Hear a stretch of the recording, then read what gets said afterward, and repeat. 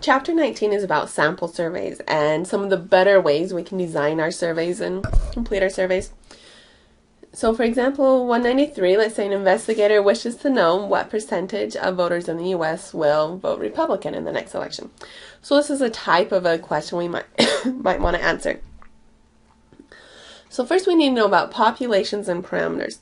So in order to ensure that our data is collected, the data that we collect appropriately addresses our question, we would first identify the population of interest. So a population is the group of individuals we are interested in. And when we say the group of individuals we are interested in, make sure you note that this would be all the individuals that we are interested in. And the parameter could be any numerical fact about the population that we're interested in. A numerical fact could be like the percentage of voters that will vote Republican. And our parameters are usually unknown. The reason why is it's usually difficult to collect data on all of the individuals that we're interested in because there's usually just too many people. And so one of our goals of statistics is to estimate our parameters. So for example, once again, if we have our investigator that wants to know what percentage of voters in the U.S. will vote Republican in the next election, the population is going to be the voters in the U.S. Now make a note here once again that this is all the voters in the U.S. That's the key word here. When you think of the population, remember it's for all the people you're interested in. The parameter would be the percentage of U.S. voters who will vote Republican in the next election. Or for a further example, a real estate agent wants to know the average length of time a home in Cache Valley took to sell in the last year. So first, what is the population? It would be all the homes in Cache Valley that were sold last year. And for the parameter is some numerical fact that you're interested in with the population. The numerical fact that we're interested in is the average length of time. So the average length of time to sell a home in Cache Valley last year. So the parameter again is the average length of time. Now we'll talk about samples and statistics. So typically it's not feasible to collect data from every individual in a given population. It's too expensive, too time consuming, etc. So instead of collecting data on every subject and population, data is collected for a subset of the population, or a sample, so a smaller part. So the sample is a smaller group of the population that we collect data on. So see, the population is our big circle, the sample is the smaller subcircle. And our statistic is a value calculated from the sample. So notice, look carefully, population and parameter both start with P, so you can remember they go together. Sample and statistic both start with S, so you can remember that they go together. What we're going to do is we'll use statistics to estimate our parameters. So we use our sample data to estimate data about our entire population.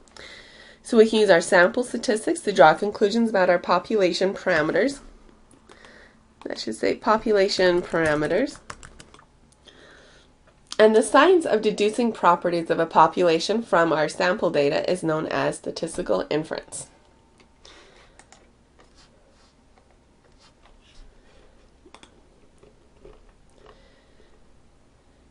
Now the question that should be on everyone's mind is our sample statistic going to be a good estimate of our population parameter? Otherwise, there's not much point in doing it. So for problem 196, this is just to tell you what is the question we're interested in. The whole point of statistics is our estimate of the percentage of U.S. voters who will vote Republican going to be accurate? We want to make sure that we choose a good sample so that our estimate of the percentage of U.S. voters will be accurate. Well, how can you choose a good sample? When a sample is chosen, a statistic calculated from that sample, when a sample is poorly chosen, a statistic calculated from that sample is a poor estimate of the population parameter, so if they're poorly chosen. So we need to make sure we choose samples that are representative of our populations. If our samples are representative of the population, then our statistics will be good estimates of our parameters.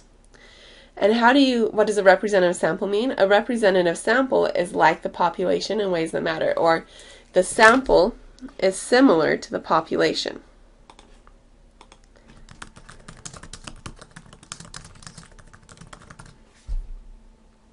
That's what we mean by a representative sample.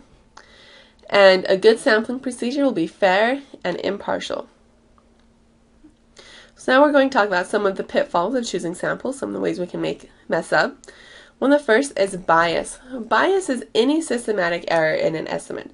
So something that affects you the same way over and over again. So for this example, in 1976, the advice columnist Ann Landers described the results of a survey in which she said she asked her readers to respond to the question, if you had to do it over again, would you have children? And 70% of the 10,000 responses she received were negative.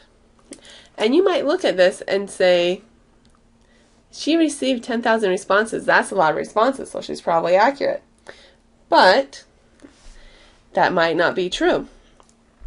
So let's keep going. 70% of the responses were negative. So 70% of the people were saying they wouldn't have kids if they had to do it over again. And this column appeared in over 1,200 newspapers in the U.S. and Canada. So because it was going to 1,200 newspapers throughout the U.S. and Canada, we might think that it went to a lot of different people, and a lot of people responded. But let's dig a little bit deeper. So first, as a preliminary, what was the population of interest? Who are we interested in? So she was interested in all the parents in U.S. and Canada. And the parameter is we're looking for the percentage of all parents in U.S. and Canada that would have kids again.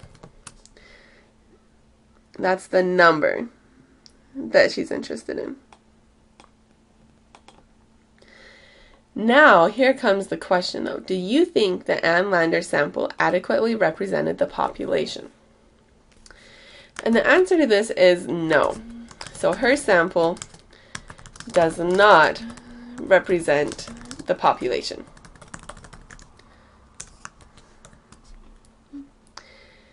And what happens here is you need to know a few things that tend to happen. So first of all, her survey only went to the people who read her column. It might have went to a lot of people, but it was only to the people that read her column.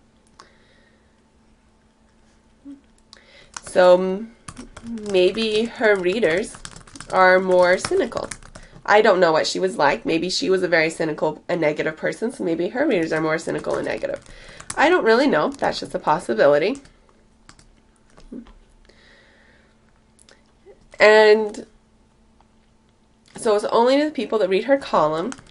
So maybe, let's just continue our line of thought. Maybe people who read her column are different somehow than the rest of all parents.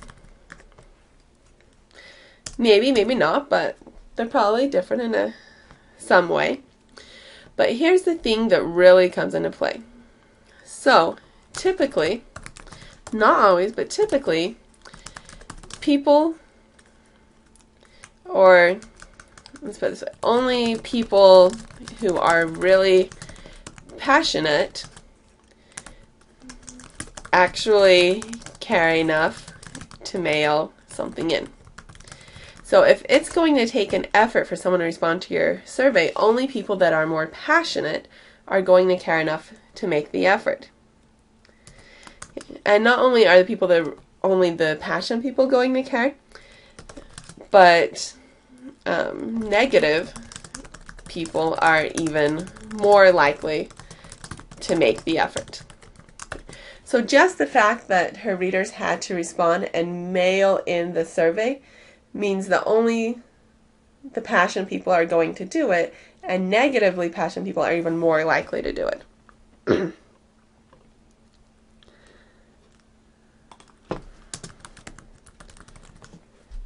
For some reason, people just like to complain. And so because of those reasons, her sample didn't actually represent the population. Now let's talk about selection bias. Selection bias is any systematic tendency on the part of a sampling procedure to exclude one kind of person or another from the sample. And this often occurs if the sample is self-selected. So let's make ourselves a note here that this, with Ann Landers, it was self-selected. Self-selected just means that the people involved decide if they want to actually respond or not. Okay, so we have selection bias if the sample is self-selected or if there's any human judgment in picking the sample. So for example, 198, in 1936, samples for predicting the presidential election were chosen using telephone books. And the poor didn't have telephones, so there was a bias against the poor. And so the selection of the sample was biased.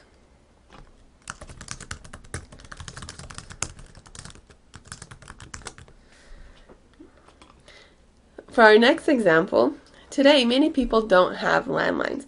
So if we were to select a sample of people using a telephone book, what groups of people might we be excluding? So the first one I thought of is almost all college students. Most of them don't have a landline, and even if they happen to have a landline in their apartment, I doubt that their name is listed in the phone book. Also, people who only have cell phones. That would be me. Or people who are too poor for phones. Okay. Any of those groups, and maybe you can think of even more groups, but all of those groups would be excluded. In our next example, the Herald Journal conducts online polls, and a person visiting their website can vote on the question of the week.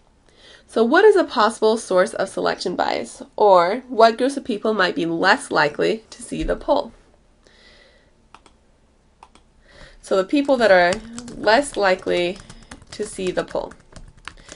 Who is not likely to see the poll? Any people who don't have the internet. It could be older people who don't have or know how to use the internet. It could be people who don't read that particular website or don't look at news at all, and maybe you can think of any more. But these people would be less likely to see the poll. And let's see, people who don't have internet, so maybe all the poor people are less likely to have the internet. Now let's also talk about non-response bias. So non-response bias is bias introduced by important differences between people who respond and people who do not respond. And this is after you invite them to be part of your survey and then they decide whether or not they want to participate. Let's make ourselves a note of that.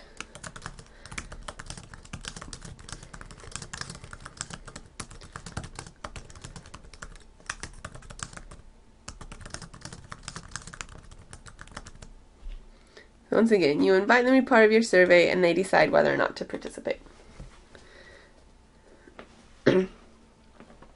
So in general, the non-respondents can be very different from people who do respond. For example, we found in the past that lower income and upper income people both tend to not respond to questionnaires. So the middle class is actually overrepresented. Also, we found if you interview people at home, that women are more likely to answer the phone. And people who are not at home when the interviewer calls may be different from those who are at home. So maybe their working hours or social background, etc. Or if you let people choose to participate in a survey, so something online where it's a click and poll or mail-in surveys, etc., people who take the time to respond also often care much more than the general population. And they often feel differently about the issue than the general population does as well. And once again, negative or people with negative opinions are more likely. to make the effort. So passionate people are more likely, and then negative opinions are even more likely than positive opinions.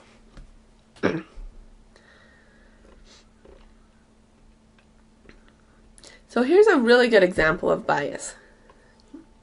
So do you remember when we talked about a couple minutes ago, Ann Landers had 70% of parents would not do it again. So there's one survey. Now let's consider 3 more surveys that ask the same question. So in 1976, the magazine Good Housekeeping asked its readers to respond to the question, if you had to do it over again, would you have children? And now 95% of the responses were negative. Now the Kansas City Star randomly chose and contacted 409 people from the Kansas City area and asked the question, if you had to do it over again, would you have children? And 94% now said that they would. So we went from 70% and 95% negative to now 94% positive. So that's 94% positive now. Why is there such a big difference from 95% negative to 94% positive? And the newspaper Newsday conducted a national survey of randomly selected participants in which they asked the question. And of the 1,300 responses to the survey, 91% were affirmative. So we have here again 70% and 95% negative, and then 94% and 91% positive. So why do you think these results were so different? It doesn't make any sense, right? Why is there such a big difference? Okay, and the reason comes down to how did they choose their samples? It's all in the way they chose their samples.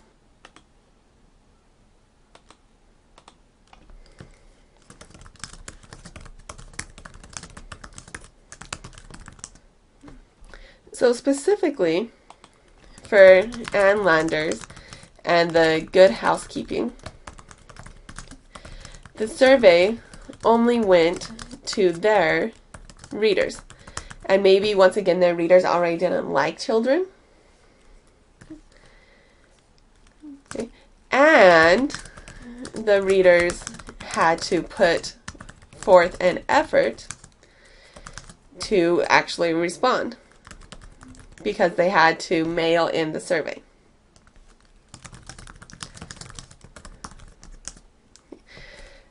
So once again, this tells us that maybe their readers are more negative people. Maybe, I don't know this for sure, or don't like children just based on the people they're reading it. Who knows, maybe with the Good Housekeeping they don't like children messing up their houses. But more specifically, what we do know is that in general, the passionate negative people are more likely to make an effort to respond. Now let's look at the other two. The Kansas City Star randomly chose people, and they chose the people and contacted the people, and so the people weren't having to make an effort. So there's 2 things here. So for the Kansas City,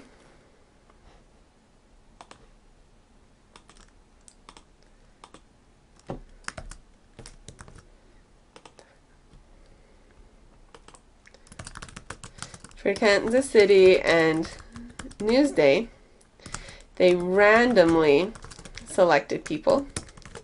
So this way you get a mix of all people and not just the readers. Also, they contacted the people,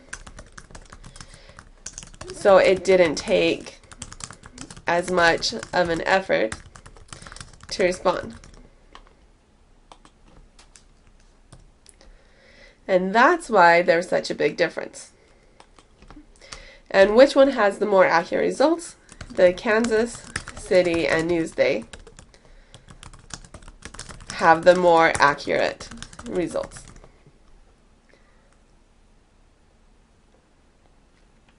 And this next example is actually very famous. So in 1936, the Literary Digest took the largest sample ever, they took a sample of 2.4 million people and asked them who they were going to vote for in the presidential election. And they predicted that Roosevelt would only get 43% of the vote and Landon would win. But Roosevelt won with 62%. And then the Literary Digest actually went bankrupt after this because they predicted it so badly. So they predicted that you would get 43% and Roosevelt got 62%. So what went wrong? There were a couple things here. So the selection bias, they selected their sample from telephone books and club membership lists. And the poor didn't have phones or belonged to the clubs. And Roosevelt was Democrat,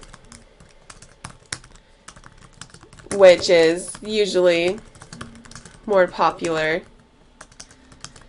among the poor. Plus, his platform had a lot of economic policy to help with the Great Depression. So again, for the poor, the ones that couldn't afford phones or couldn't belong to the clubs, they were really concerned about the economics and more likely to vote for Roosevelt. Also, there's this non-response bias. So they mailed questionnaires to 10 million people, and only 2.4 million people responded. And we did say before that the poor and rich usually don't bother responding to surveys, and so I'm not sure how that worked with the selection bias and the non-response.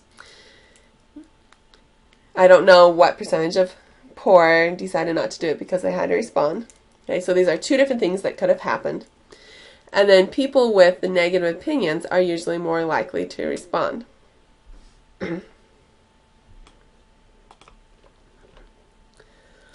And then we have a question, are bigger samples better? So it seems like if you look at more people, you should get better results. But this only happens if the sample is representative. So if your sample is a good sample, okay, then a large sample is better than a small sample because it is going to give more precise estimates of the population parameter. But if your sampling procedure is biased, taking a large sample doesn't help. It just repeats the same mistake over and over and over, so you get an even bigger mistake. Okay. But the thing that you'll want to remember here is that if you have a good sample,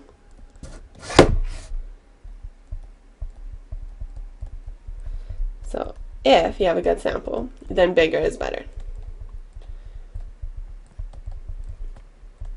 But only if you have a good sample.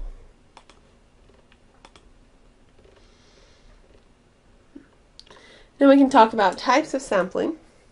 So once again, how do we ensure that a sample is representative of the population? So there's different types that we can look at. The first one we're going to do is actually a bad choice.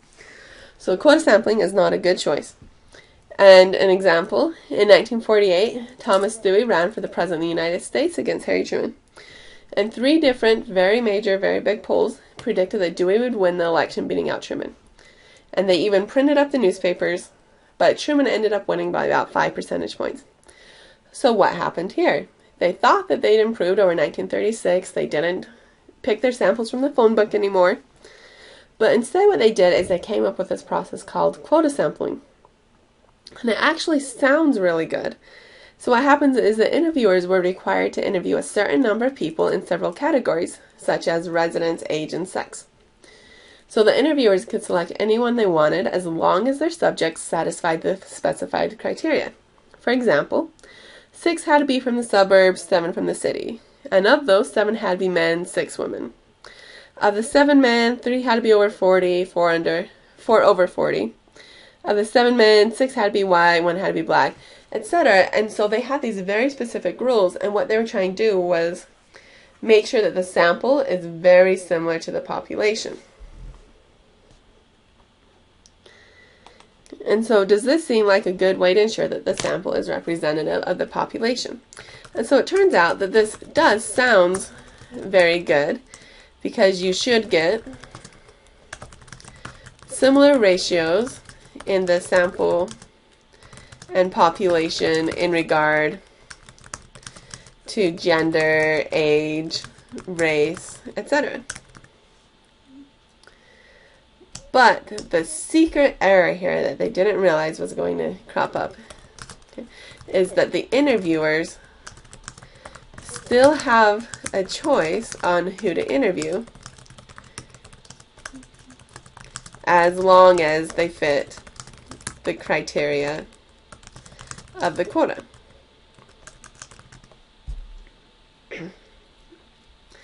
And there are many factors that affect the way that someone will vote, and these pollsters didn't have the quota to control all of these factors. Also, inside the categories, there's a lot of room for human choice. So, for example, maybe Republicans were just easier to interview for some reason, and that's why they had a lot more Republicans, and that's why they predicted that Dewey would win. So again, for our quota sampling, in quota sampling, the subjects are handpicked to resemble the population with respect to some key characteristics. And quota sampling seems reasonable because it ensures that the sample will resemble the population with respect to some of the important characteristics related to voting behavior. Such as, again, it's like your gender and your race and where you live. Okay, but quota sampling does not work well due to unintentional bias on parts of the interviewer. Now we're going to talk about another poor choice. This is called convenient sampling, named because it's convenient. So subjects are chosen because of their convenient accessibility to the researcher. This also includes any time you let willing people self-select to be in the study, so this would include all mail-in surveys and click and online polls. Any time where your subjects are selected just because they're easiest to recruit for the study. And convenient samples are almost never representative of the general population. So for example, let's say I want to estimate the percentage of all students on campus who have taken calculus, and I use everyone in this class as a sample. So do you think that the estimate will be accurate? Do you think that the sample is representative of the population? Well, first of all, no. We just know right off that because it is a convenient sample, it probably isn't good. It's a convenient sample because you guys, I have access to all of you. You're very convenient. Let's think about some more reasons that it might not work. So for example, this class doesn't have calculus as a prerequisite. Also, this is a stats class for people that don't really like math. So people in this class are much less likely to have taken calculus. So if I were to use you to estimate the percentage that have taken calculus, I'd probably estimate about 0%. And that's not right. There are people on campus that have taken calculus. But if I went into, say, an engineering class and asked them, then I might get an estimate of, say, 100% because they all have to take calculus. And so convenient samples aren't very good.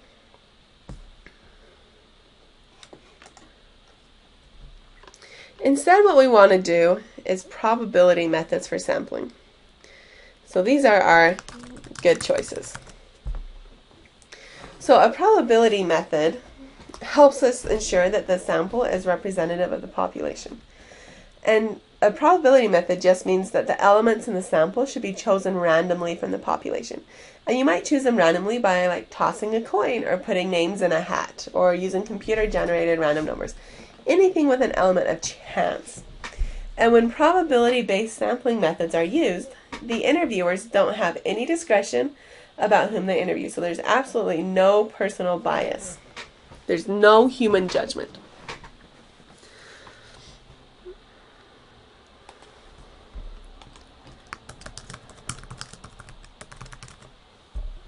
Let's talk about a few different probability-based methods. So the first one is a simple random sample, sometimes called SRS. So a simple random sample is selected by drawing at random without replacement from the population. Now without replacement because we don't want to draw the same person twice. And by design, when you do it this way, every member of the population has an equal chance of being selected. And simple random sampling is great when it's feasible. However, sometimes, such as in the case of if your population is all the eligible voters in the U.S., it's not practical because the population is too big. Why does it matter how big the population is? Well, to do a simple random sample, you have to have a list of everyone in your population. So you would have to list all the eligible voters in the U.S. That would be almost impossible by itself. But then if everyone has an equal chance of being chosen, you draw out like one person from New York and one person from Nevada and one person from Wisconsin, which is good, but again, you're going to have to send interviewers all over the nation since your random sample will be scattered all over. And they're going to be in all these little towns, not even just sending people to each state.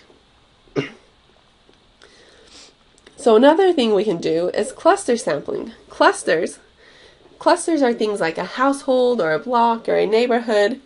So you select, say, neighborhoods at random, and then all the individuals in the selected clusters are sampled.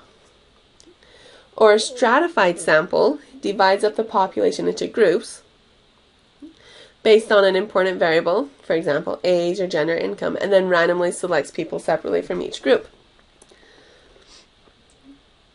We have multi-stage cluster sampling, which is where you divide the population into regions, and then you randomly select regions, and then you divide those regions up again and randomly select some of them, and then you divide them up again and randomly select some, and you keep going down and down and down until you just have these random little blocks all throughout the U.S.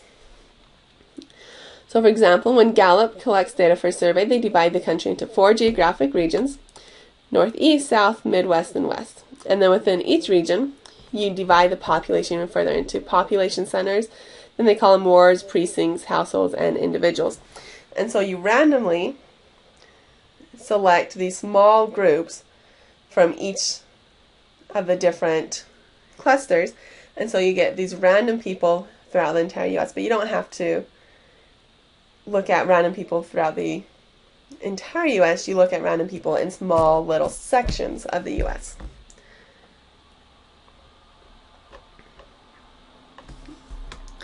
And just a few more notes on how difficult it is to get a good sample. So our probability methods attempt to minimize bias, but there's still problems due to things like badly asked questions or interviewer control. Interviewer control being like somehow the interviewer puts a little extra emphasis on the question they want or intimidate the people, something where the interviewer is involved. Or also talk is cheap, so people lie, or it's easy to say something but not actually do it.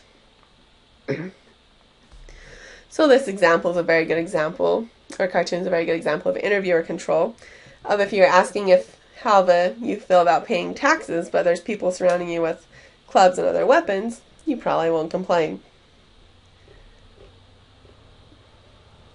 Now, in summary, the method of choosing a sample matters a lot. An important features of all the probability samples methods for sampling is that, number 1, interviewers have no discretion as to whom they interview. Number 2, there's a definite procedure for selecting the sample. And number 3, selecting the sample involves the planned use of chance.